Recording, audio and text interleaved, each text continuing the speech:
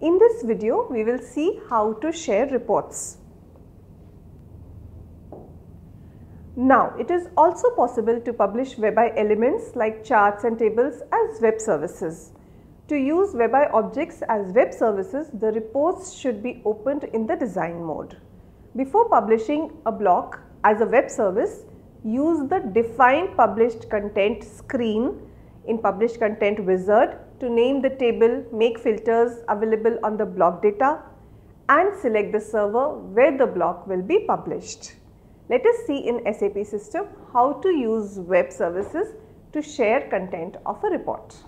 Let's see how you can share the Webi reports in the form of web service so that they can be consumed into the other tools like the Live Office, Dashboard Designer, Query as a web service.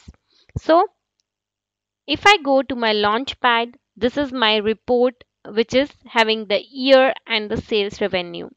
So sometimes the requirement is that we have to publish the data as a web service from the Webi report.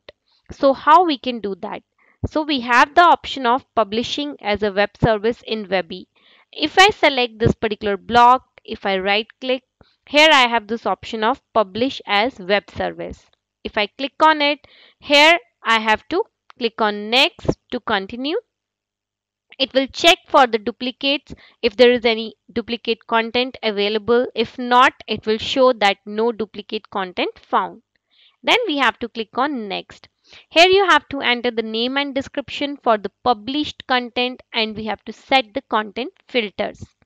Let's say if I give name as demo underscore web service, and here we have to give the description if we want to give any. Here we have the option of setting up the filters. Automatically it will pick up the year and the revenue, but if you want to change it, you can change according to the need. After that, we have the option of managing the servers. So if you have any other server, you can add it where you want to save it. After that, you can click on next. Here we have to save and publish the new web service to the folder, or we can republish the existing web service. Here we have to first select the BI web services. We have to create.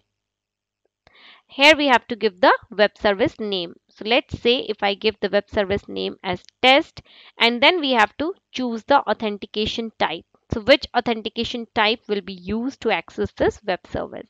Whether we want to use the enterprise, SAP, Siebel, EBS, AD, LDAP, PeopleSoft, or the JD Edwards.